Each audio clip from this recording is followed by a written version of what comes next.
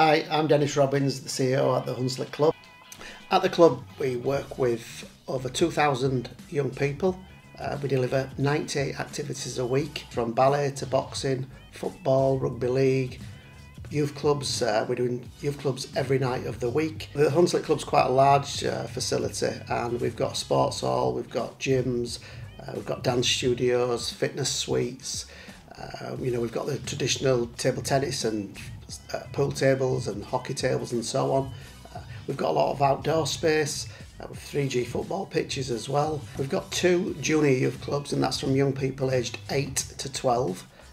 They're on a Monday and a Wednesday, and then 5 nights a week we have our senior youth club, which is 13 plus.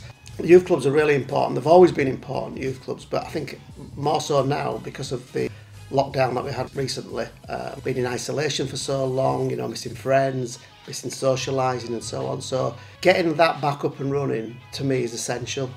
We've been absolutely amazed by the amount of young people that have been attending.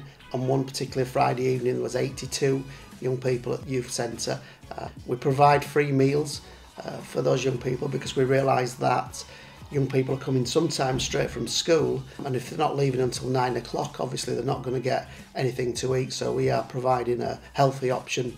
At the club we make everybody feel welcome. It doesn't matter what your financial position is, what your background is, who you are, where you come from. Sometimes young people come in and they come in, they're quite shy and quiet, but after a period of time you can see the confidence growing, and they realise that the Hunslet Club is their space. At Youth Club we've got qualified youth workers that work with all our young people, so that if young people present with any sort of issues or problems, we can now send them to our intervention workers who can sit with them, go through those problems, because it might be something to do with school. It helps people with the mental health, it takes a little bit of pressure off mum and dad, and just gives them that extra support. It's a massive benefit for the community because it means, one is that we've got over 2,000 young people attending the Hunslet Club. There's many on each evening. I think the average is around about 270 a night. So if you think 270 young people engaged in positive activity every evening, that's got to help the community.